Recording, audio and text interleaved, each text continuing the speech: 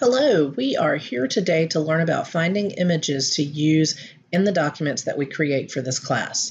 One of the things that we often have students question us about is how to find an image that they can use without having to put an unwieldy citation in the middle of their otherwise sleek document.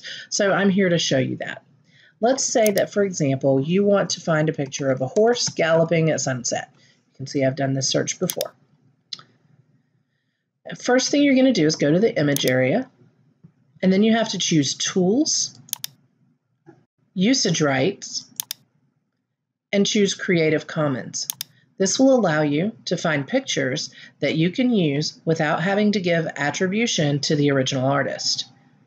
If, let's say, for example, you want to use this one in your final document, you can right-click, choose Save Image As, place it where you'd like it to be on your computer, and give it a name.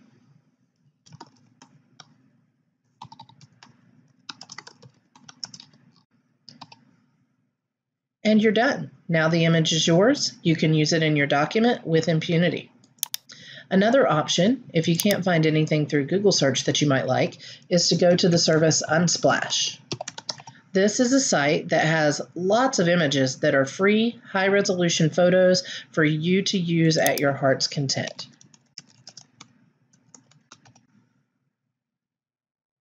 It doesn't necessarily always have what you're looking for, but it's a good place to go as well.